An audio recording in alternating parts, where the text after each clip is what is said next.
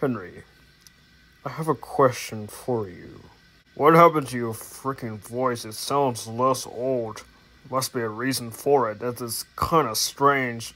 It's impossible to change your voice, right? So how do you did that? I don't know, Gordon. It just happened. Just today or something like that. Gordon, Henry. What is it, Edward? Feels like dread, like Thomas described. A bigger threat is looming over us.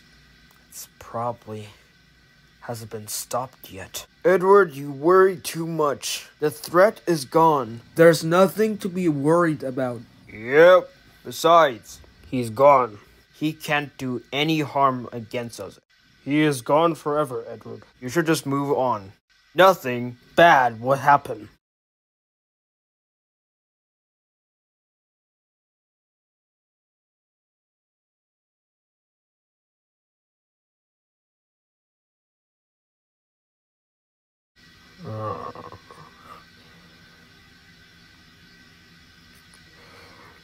Henry, I have a question for you. What happened to your splashers, and what happened to your smoke deflectors? They all disappeared overnight. Tell me what happened.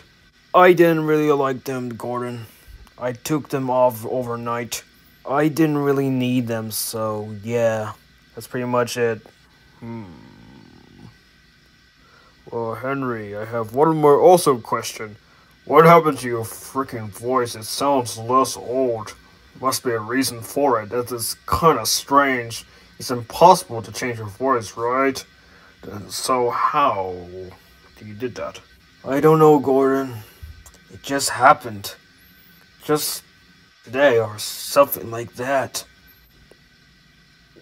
Gordon, Henry, do you feel it? What is it, Edward? It feels like dread, like Thomas described. I don't know what and why is it there. I feel like a bigger threat is looming over us. It's probably hasn't been stopped yet, and it feels different. Edward, you worry too much. The threat is gone. Thomas stopped it from coming over us. Right, Gordon? Yep. Besides, he's in jail now. He can't do any harm against us, Edward. You should just move on. Nothing can destroy us, Edward. There's nothing to be worried about. You may be right, Gordon.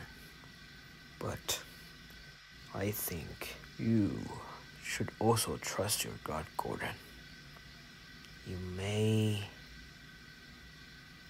save yourself to whatever could happen.